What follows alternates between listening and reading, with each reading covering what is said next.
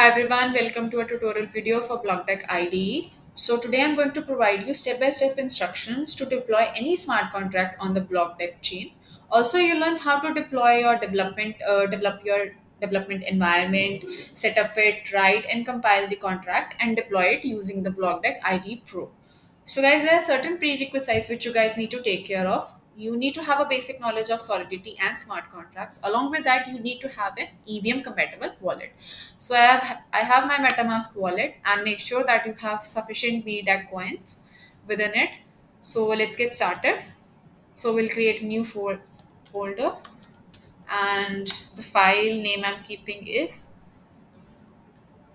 test token and enter it. So now in the code editor, paste your token contract code, and now the next step is to compile it. So make sure that you have chosen the correct compiler version and the EVM version also.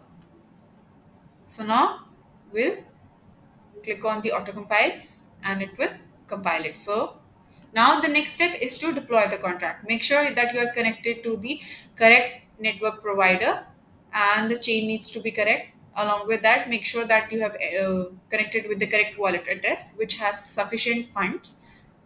Now we'll click on the deploy.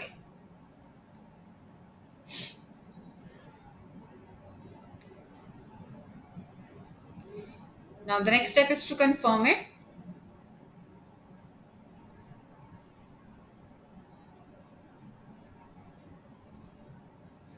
And you can see that the contract has been deployed successfully, right? And you can also verify it on the Explorer as well.